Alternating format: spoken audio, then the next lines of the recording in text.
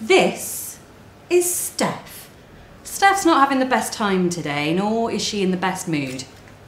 Look at this grumpy face. This is Susie. She's not having the best day either, nor is she in a very good mood. So these two should get on like a house on fire. Let's watch.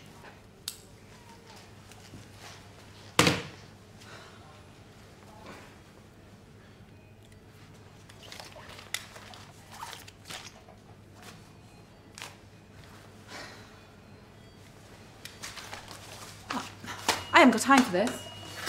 I'll have to come back later. Deal with that.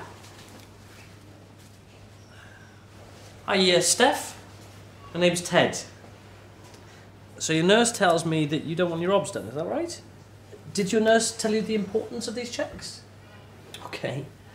So I can see that you don't like the sound of them, but can I tell you a little bit about them? Okay, so for your blood pressure, we put a cuff around your arm and it inflates. It doesn't hurt, but it does get tight, and it tells us if your blood pressure is low, high, or if it's just right.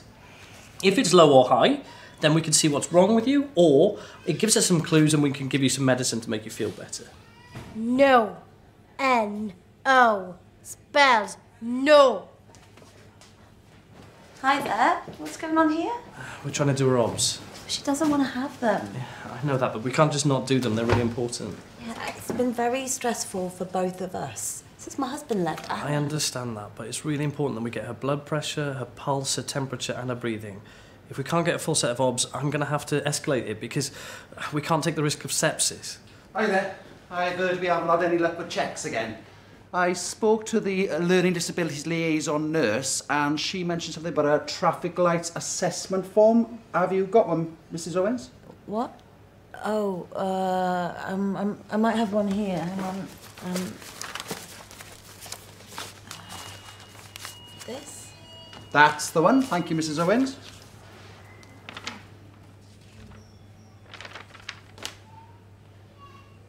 Okay, so I can see from this that Steph likes a bit of Iron Maiden. Ah, rock on, Steph. My favourite song for Iron Maiden is Run to the Hills, Steph.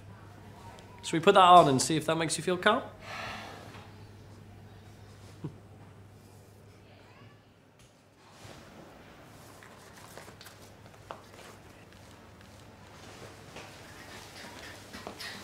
Oh, sorry.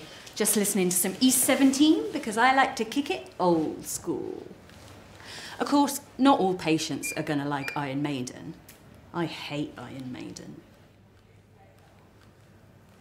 But the lesson is to try different tactics.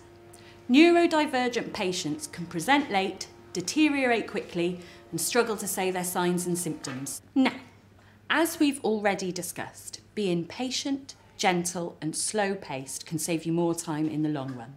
Explaining the situation, but in manageable chunks, pausing to allow processing time, and checking understanding can make all the difference and save you time and, in some cases, lives.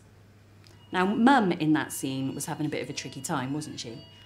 Remember that having an unwell relative can render a person vulnerable and it can lead to delays in processing information brought on by stress. As frustrating as that can be, take loved ones with you on the journey of diagnosis and treatment.